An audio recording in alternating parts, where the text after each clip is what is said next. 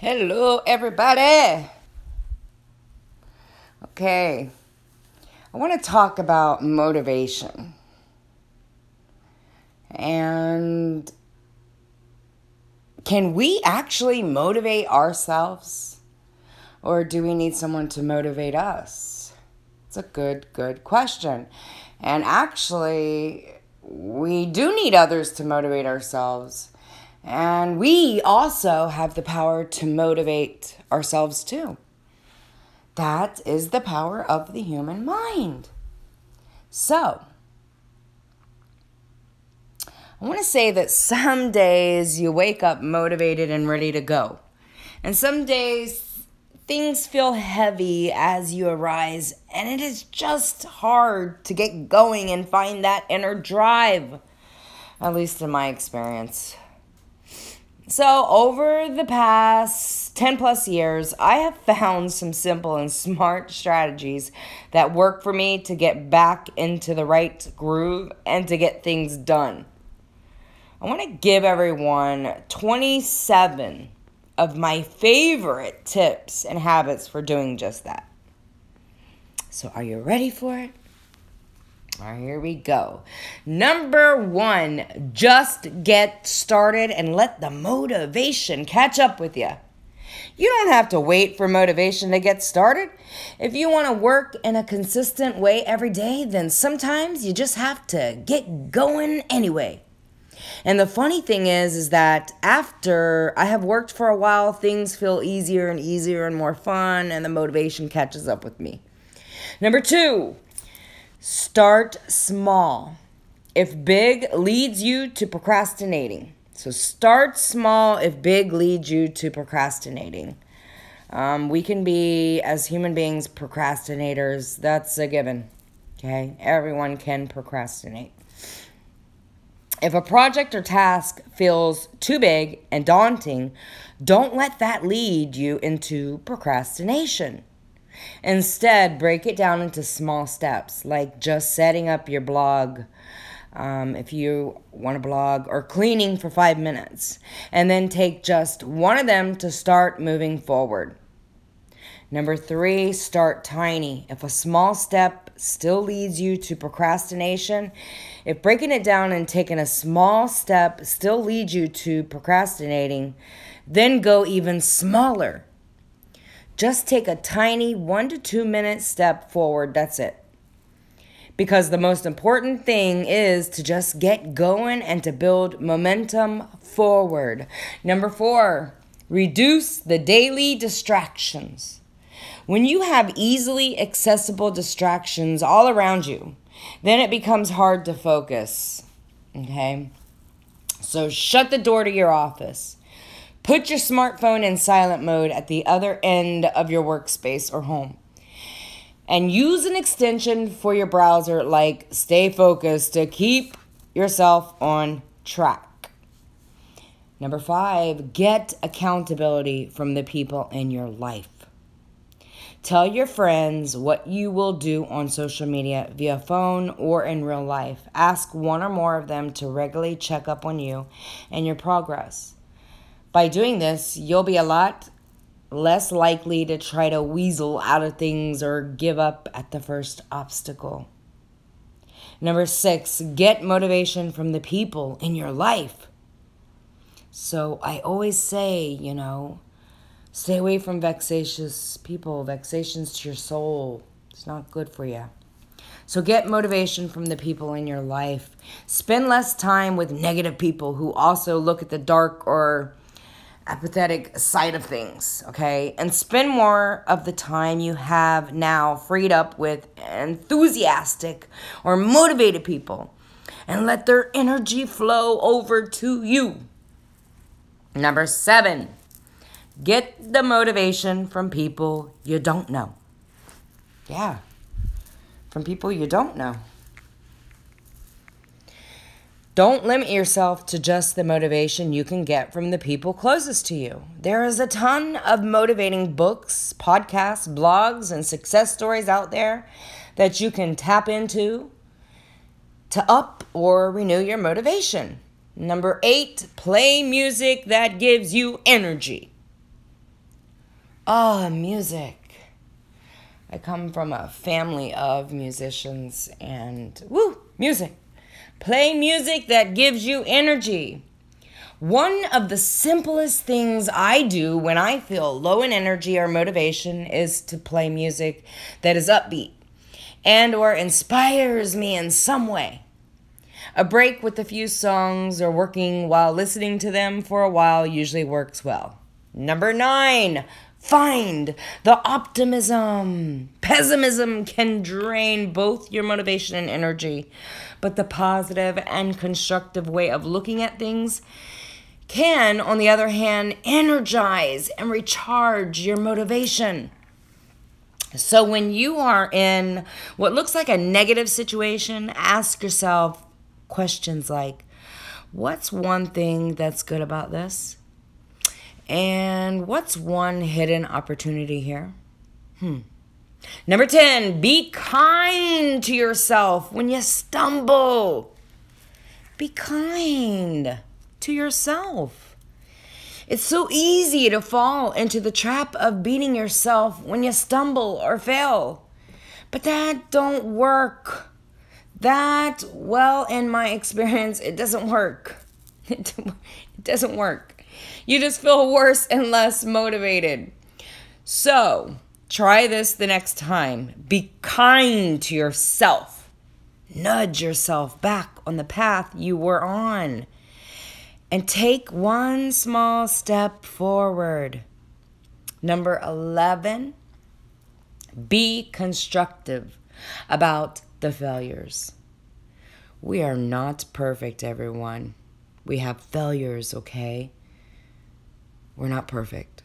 We will fail, but we learn. So number 11, be constructive about the failures. To make your setbacks more valuable and less hurtful, be constructive about them. When you stumble, ask yourself, what is one thing I can learn from this setback? Then keep that lesson in mind and take action on it to improve what you do. Number 12, compare yourself to yourself and see how far you have come. Instead of deflating yourself and your motivation by comparing yourself to others who are so far ahead of you, compare yourself to yourself. Number 13, compete in a friendly way. When you're in school or at work, make it a friendly competition with a friend too. For example, finish a boring or routine task first. Just that element of competition tends to liven things up. And if you want to, you can also add a small prize for extra motivation, like the winning getting a free ice cream or a beer from the other person. Number 14, remind yourself of why you are working toward this. When you are feeling unmotivated and low in energy, it's easy to lose sight of why you are doing something. So take 2 minutes and write down your top 3 reasons for doing this. Work, getting an education, working out, saving that extra money, or something else. Put that note where you can see it every day. Or keep it in your smartphone for easy access when you need a motivational boost. Number 15, remind yourself of what you are moving away from. You can also motivate yourself to get going again by looking at the negative impact of staying on your current path. Ask yourself, what will the consequences be if I continue on this path for 1 more year? And if I do it for 5 more years? I have found that this exercise has given me the kickstart I needed many times in the past years. Many. Number 16, be grateful for what you got. When motivation is running low, then it's easy to start seeing your life and the aspects of it through a negative lens. To put your focus on what you still have and who you are, and to recharge with positivity and motivation, ask yourself a question like, what are 3 things I sometimes take for granted but can be grateful for in my life? My answer would, for example, be a roof over my head. Thank you, Lord. Clean water. And not having to be hungry. And not having to go hungry. Because there's so many children that are having to go hungry in this world. Number 17, mix things up. A rut will kill motivation. So mix things up. Make a competition out of a task with yourself or with someone else. Okay? So when you work out, vary what you do instead of going through the motions. Listen to music and podcasts that you usually don't listen to. New input and variation tends to be a good way to keep the motivation up or to recharge it. Number 18, declutter your home or workspace. Oh yeah. Take a couple of minutes to clean it up. I find that having an uncluttered and minimalistic home helps me to think more clearly, and I feel more focused and ready to tackle the next task or small step. You could feel that way about your workspace. Clear it up. Number 19, reduce your to-do list to just one item. Yep, I just said it. If you got like 20 things on your to-do list for today, reduce it to one item. Just put one thing on there. An overstuffed to-do list can be a real motivational. It'll just kill all your motivation. So try reducing your current to-do list to just one item. That's one that's most important to you right now, or perhaps the one you've been procrastinating on for way too long. Like, say, cleaning out your garage. You've been procrastinating because, oh my God, it's just do it. Put that one thing on your to-do list for that day. Or doing the dishes, put that one thing on your to-do list. Because guess what? Celebrate it because you did those dishes, and hey, even if you put them in the dishwasher, hey, the dishwasher, clean those dishes. Celebrate it. And you'll feel motivated. So try reducing your current to-do list to just one item, the one that's most important to you right now, or perhaps the one you've been procrastinating on for way too long. Then get started by taking a big, small, or tiny step and having another list tucked away somewhere where you can't see it with other tasks to do later on. Number 20, don't forget about the breaks. Few things can, in my experience, drain the daily motivation like just working nonstop. Instead, work for 45 minutes each hour and use the rest for a break where you eat a snack, get out for some fresh air, or do a bit of stretching. You'll perhaps somewhat counterintuitively and get more done in a day and week and do work of higher quality because your energy, focus, and motivation will simply last longer. Number 21, adjust your goal size. If a goal in your life feels overwhelming, set a smaller goal to find your motivation again. And if a smaller goal doesn't seem inspiring, try to aim higher and make it a bigger goal and see how that affects your motivation. Number 22, exercise. Working out doesn't just affect your body. I find that just 20 to 30 minutes of walking around releases stress and makes me feel more focused once again. All right. Number 23, take 2 steps to look back at your success. Close your eyes and let the memories of your biggest successes, no matter what, in what part of your life, wash over you. Let those most positive memories boost your motivation. Number 24, reward yourself and celebrate your successes, no matter how big or small they are. Celebrate them. I always say celebrate it. If you are looking forward to a nice reward that you are getting yourself after you are done with a task or project, then your motivation tends to go up. If you celebrate a success in some other way, for example, by taking 1 minute to appreciate what you did or by telling someone about your success, then that also usually recharges motivation and positivity. So dangle those carrots and celebrate to keep your motivation up. Number 25, do a bit of research before you get started, okay?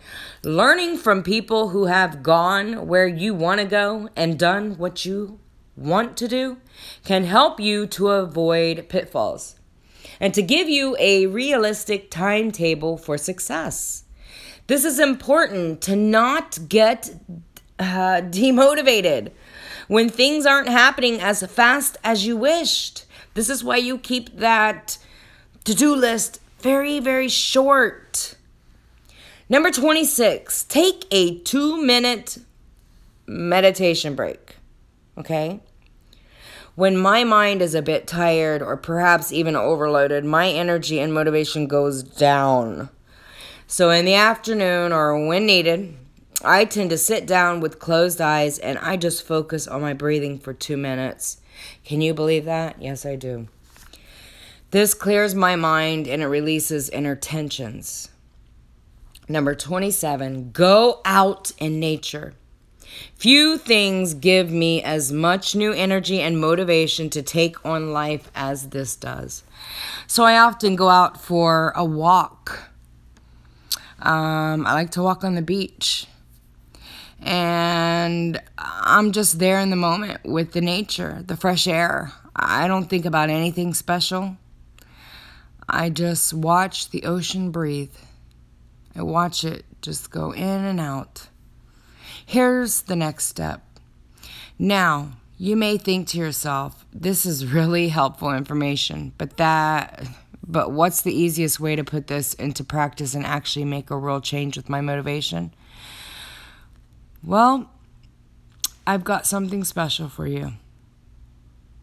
You hold the key to your own motivation. You do.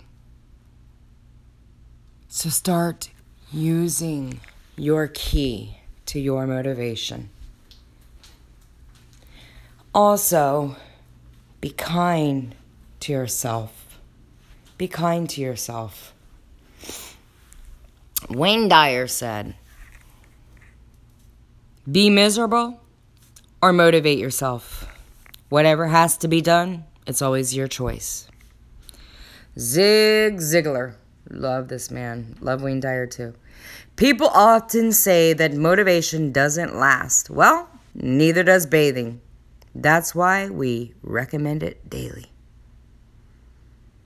God bless all of you, and God bless your families. Hope this was helpful.